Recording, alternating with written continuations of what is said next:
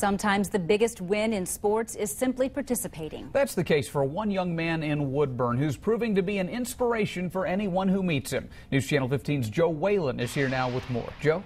Mark and Heather, as a freshman wrestler at Woodlan High School, Nik Hoot posted a 17-11 record, qualifying for regionals at 106 pounds. Not a bad season. But the fact that Nik is wrestling at all is truly remarkable. Here is Woodlan's Warrior.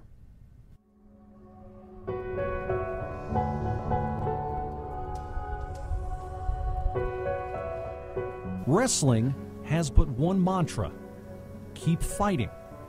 Through practice, through the match, through life. Well, it's so disciplined. There's so much you don't want to do, like all the hard working and conditioning, but that's just part of life. You're going to hit a lot of barriers in life, but you really have to just get over them. Nik Hoot has been overcoming barriers his entire life. A lot of people see me as a disadvantage. I look at myself as an advantage, because with me and without my legs, I think I can do a lot. A sophomore wrestler at Woodlan High School, Nik was born without parts of both legs. The right one above the knee, the left at the ankle. And neither of his hands has a fully developed set of fingers. But where some might break in the face of such challenges, Nik has thrived. He's very good from all positions. On his feet, he does a real nice job. He stays out of trouble. From top, he rides, very well. And then from bottom, he's hard to keep down. He's constant movement. That's why I keep working through the summer. I want to get more and more wins every year. Knowing that everyone has all their eyes on me because they're not used to seeing someone like me wrestle that often, I know I have to go out there and be the best. That Nik is able to wrestle at all is itself a miracle. I knew that I was supposed to be an aborted baby, and it was a failed. It makes me angry because I never want that to happen to any kid. Anybody can become anything, and getting rid of a kid like that isn't right to me. And no, it didn't, because I just look at myself as a miracle, and that I can accomplish a lot of things. Nik was born in Syktyvkar, Russia in September 1996. He was immediately put up for adoption.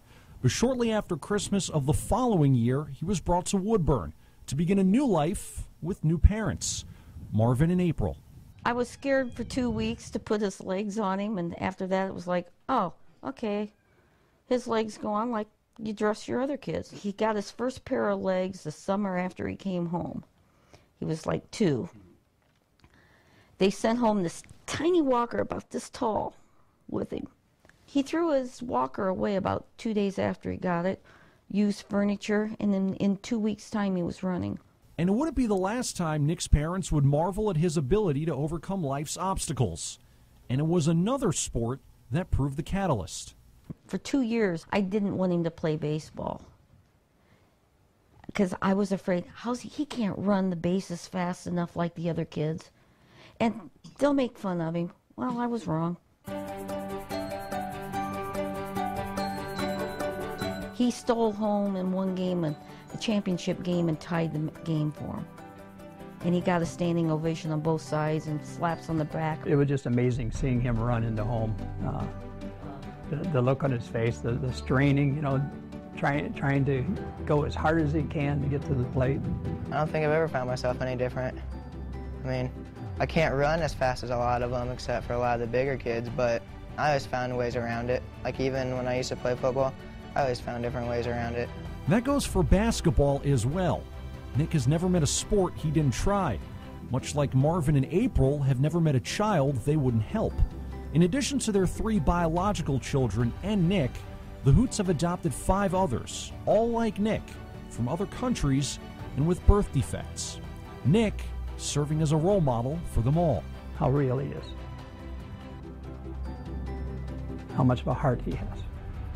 Whether he wins when he goes out there and his hand is raised is beside the point. He's a winner, even though if his hand isn't raised, he's still a winner, no matter what.